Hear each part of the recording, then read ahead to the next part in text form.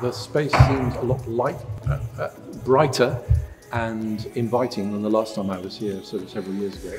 But I see lots of enticing models, which I look forward to giving closer attention later on, and a very vibrant atmosphere in the whole school.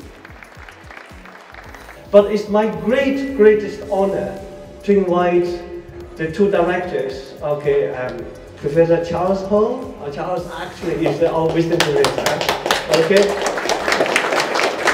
and Paul Gregory, representing St. Rob McAlpin, to come over, please.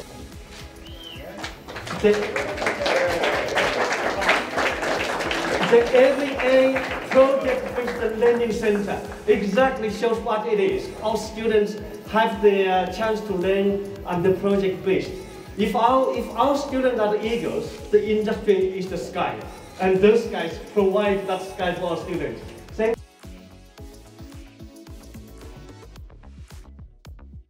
Welcome to the University of East London AVA Showcase and Awards Ceremony for 2021. What a year that was, and we can only say how incredibly proud we are of all those winners of that award who have done it in such incredible circumstances. Nima, Mohammed and Tayo Popola. AVA has actually brought out something in me that I didn't even know is there.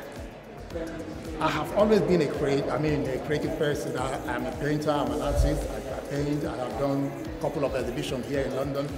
But the thing is, when it comes to interior design, I have really learned a lot. Design, we'll put in front of year one. Please give Isabel White, Mahmoud Abdullah and Ilya Stewart. Please come up to stage.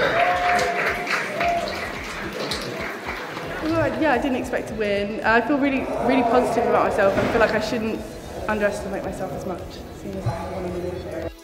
They're really pushing for us to use new model making techniques, because we've got all the 3D printing and new softwares and everything. These kind of events where you bring people together, great kind of alumni, great experts, industry leading people, we bring those people into a room, into this incredible space.